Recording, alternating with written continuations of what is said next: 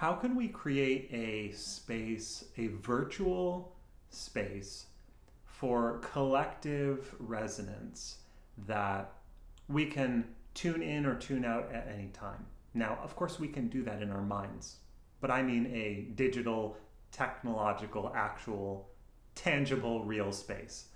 Like a chat room that's always online that has no chat, actually. There's no chat to it. It's just connecting and disconnecting. There's no, it's like practice. We're not going to give ourselves the capacity to create and destroy things within the space. It's just rather, do I want to attune or do I not? And that's all you can do, is you can resonate with whatever common resonance that there is. So this is like training wheels for actually coming into real conscious contact in a bigger way. So the beauty of this idea is that there's no agenda. Now, usually when there's no agenda, if you're allowed to communicate and chat and talk and physically interact, all kinds of malarkey is going to happen. Chaos is going to ensue, right? And so that usually degenerates. And sometimes it creates beautiful things, but that's not what I'm trying to do here. I'm not trying to create anything. It's rather, it's like a measurement, like taking the pulse of the collective society right now. Where are we at? We're not measuring anything. We're not observing and capturing and analyzing data for anything. It's rather a continuous, like imagine a space that's always online, that you can pop in and you can be in it and you can leave. You can't do anything. I mean, all that can be in there of you is whatever is resonant with everyone else. So that it refines out all of your personal stuff, which you are dealing with all the time anyway.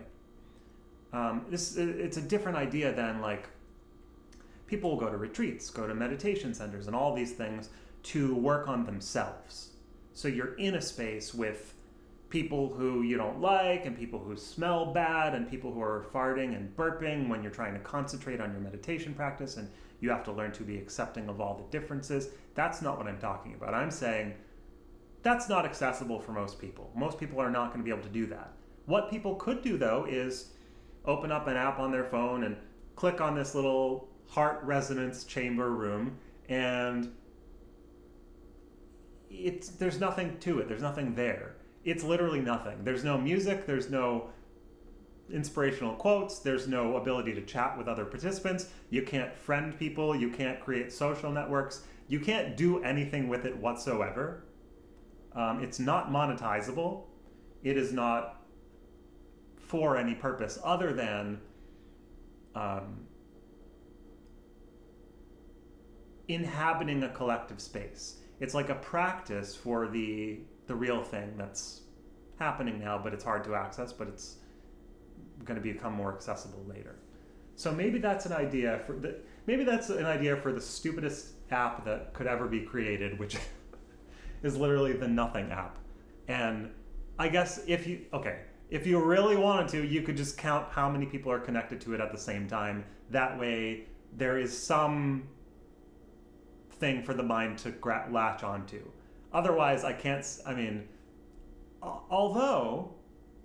although because of the power of placebo, and it could be a thing where people connect to the app, it's literally nothing, just a white blank screen, and maybe they feel like it's doing something, because it is doing something. Because if several or many people are connected to the same chat app, whatever, there are still invisible digital signals being processed. Even if they're just basic input-output signals. And even beyond the actual electrical components of that, there's other things happening that are not scientifically known or validated. Right? I would believe that that's the case. And even if it's not, people might believe that because of that whole unknown placebo effect.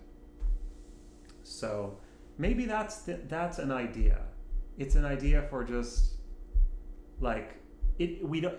there's no message, and there's no, it has to be like not owned by anyone, not created by anyone, not, I mean, in a sense that is the world, that's the universe, right? But it would allow people to consciously intend that action. Like, I actually want to resonate with people, with just anyone, no matter who they are. So you could be in the room with people who you would never want to come near in person. But because there's a limitation on how much can be shared, that it's a safe space for everyone. I don't know how to implement that, but that seems like a pretty good idea. Yeah. Shared, that it's a safe space for everyone. I think that's actually like a pretty, I don't know how to implement that, but that seems like a pretty good idea. Yeah.